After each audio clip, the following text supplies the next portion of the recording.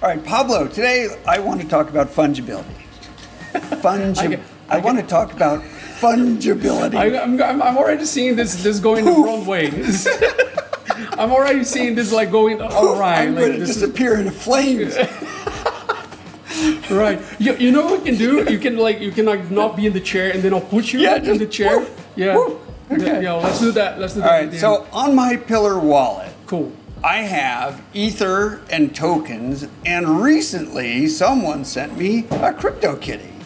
Oh, those ones. Somebody sent me a non-fungible token, an ERC721. Right. A CryptoKitty. It's mine, and it is the only CryptoKitty like that in the world. Okay. I guess someone could make a duplicate, but it wouldn't have that address, so it wouldn't be that. Like the metadata is unique to So them. let's talk about fungibility and non-fungibility. All right, let's do it. I thought it would be a good time to discuss why do we use the word fungibility? What does fungibility even mean? I have my guesses, but go ahead. Well, it means substitutability. All right.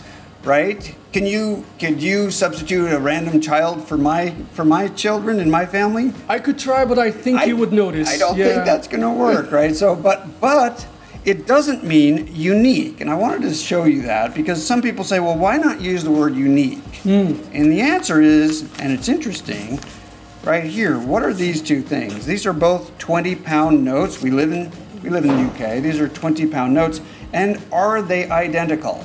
For me, yeah, they look the same. They're not, right? Okay. Why? Because they have. Oh, they have their own codes. They have their own serial numbers here. Right. And so actually, these things are unique, right? Unless you're counterfeiting, which would be a way of trying to reproduce something unique. But these are unique, and yet they're fungible.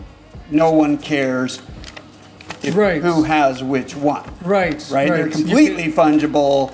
Nobody says, no, I want that one. No, it's maybe a 5-year-old. It's not a collectible. It's not a collectible. It's just a non-fungible token. Right. Now, is this good for anything? Can you turn it into the central bank for anything, the Bank of England for anything? Well, yeah. What? What are you going to get?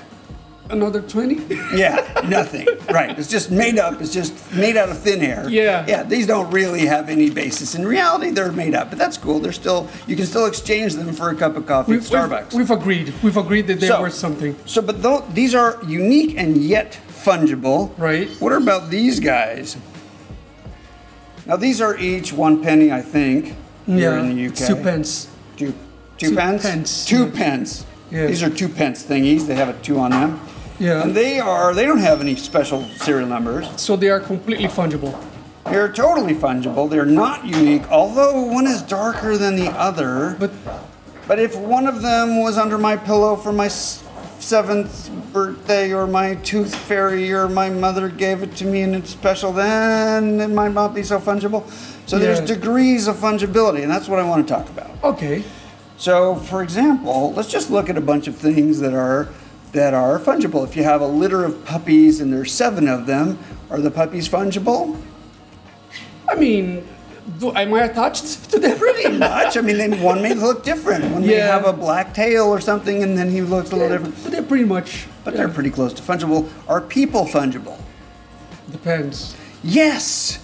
It depends. If you're an army corporal and you're commanding thousands of troops, then more or less. That's true. Right? If you're a school principal and you have thousands of kids, well, one leaves, one comes. As far as you're concerned, they're fungible, right? Yeah. In a large company with 20,000 employees, many of the employees are more or less fungible. It's kind of sad. Well, so it's dystopian. It's by degrees. Right. Right.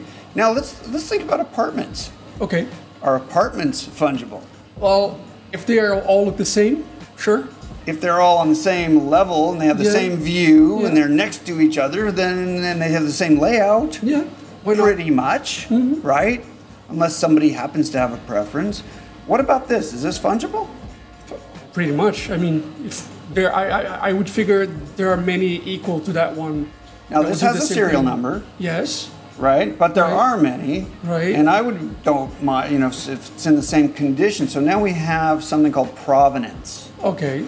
Provenance means the history of the thing. Word of the day. And its provenance can often contributes to the value of a collectible. Okay.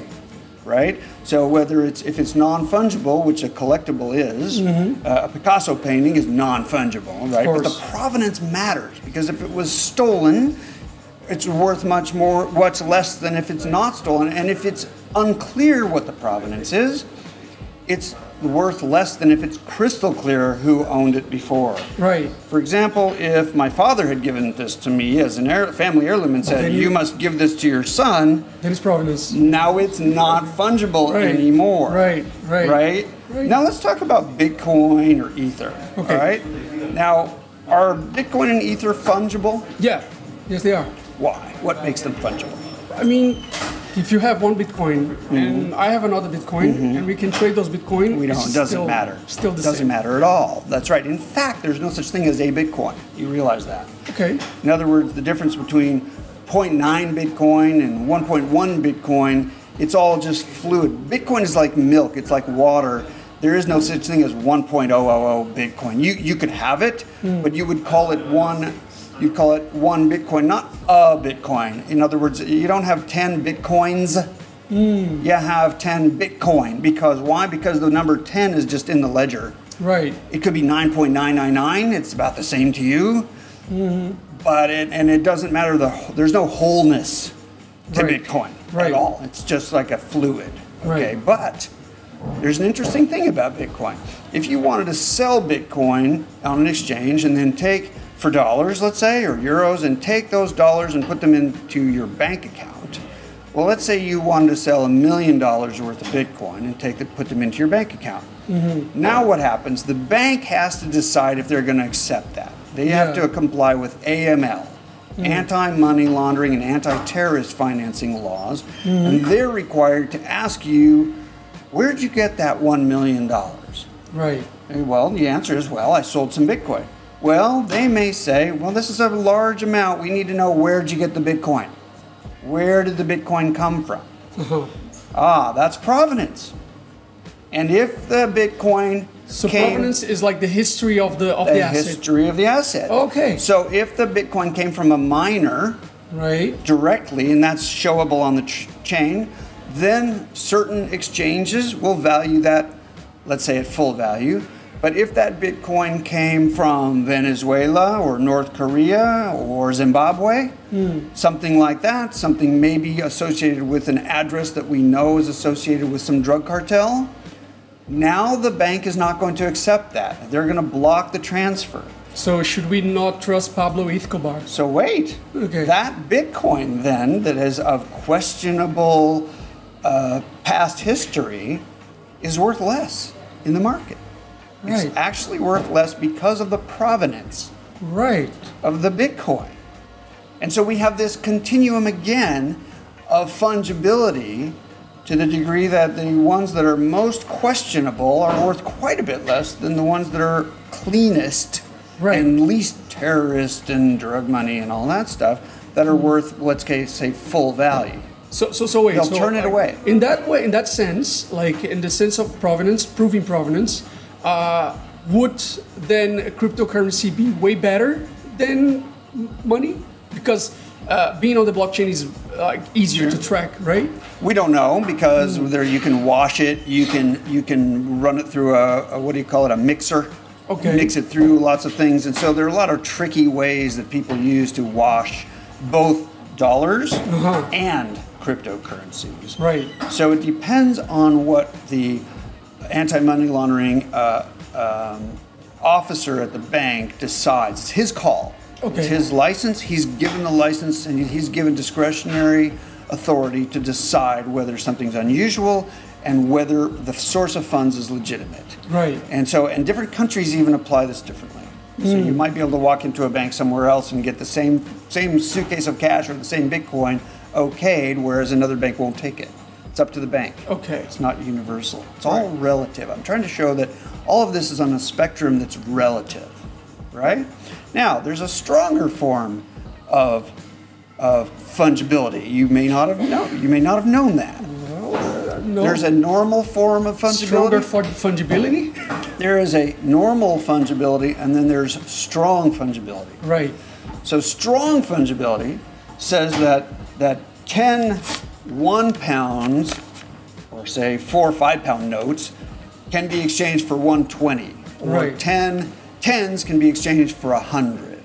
Or 10 ones can be exchanged for a 10. That it's Right. exchangeable in different quantities for a larger quantity unit. Now that's certainly the case in cryptocurrencies. You could get 10 ether from 10 different people, and if they all wanted a 10 ether to one account, you could do that.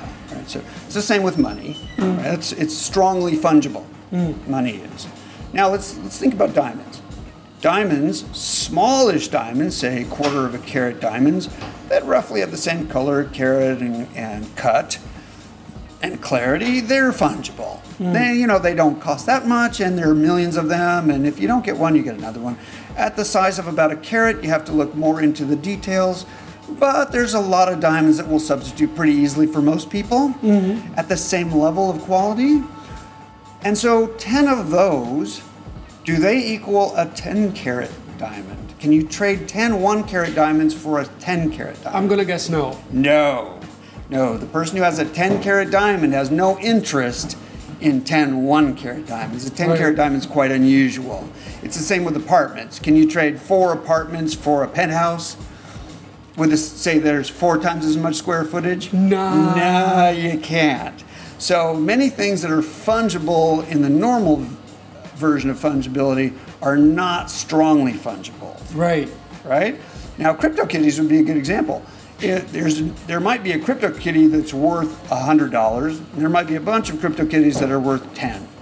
But the $100 CryptoKitty owner is not likely to accept $10 CryptoKitties in exchange. Yeah.